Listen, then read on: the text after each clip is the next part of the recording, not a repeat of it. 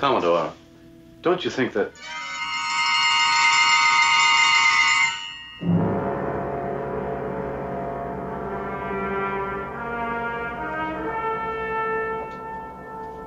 What you now seem to hear, Captain Kirk, are my thought transmissions. The Commodore was never aboard your vessel. His presence there and in the shuttlecraft was an illusion. Mr. Spock had related to us your strength of will. It was thought the fiction of a court-martial would divert you from too soon regaining control of your vessel. Captain Pike is welcome to spend the rest of his life with us, unfettered by his physical body. The decision is yours and his.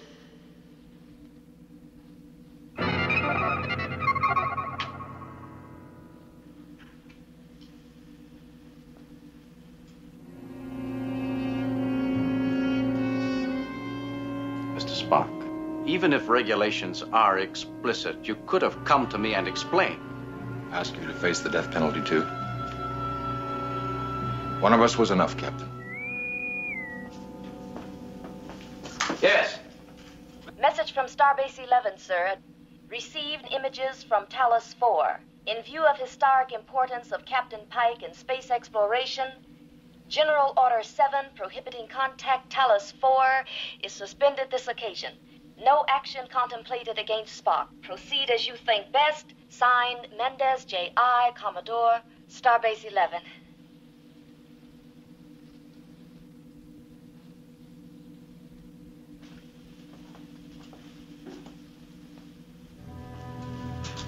Chris, do you want to go there?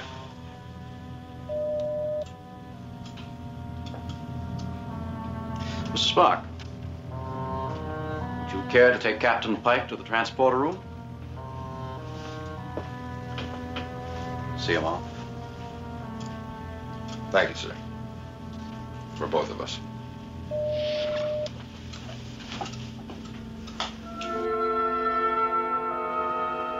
Mr. Spock, when you're finished, please come back and see me. I want to talk to you.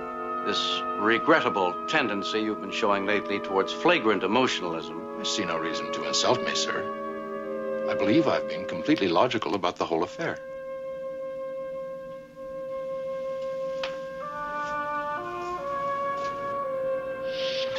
Captain Kirk?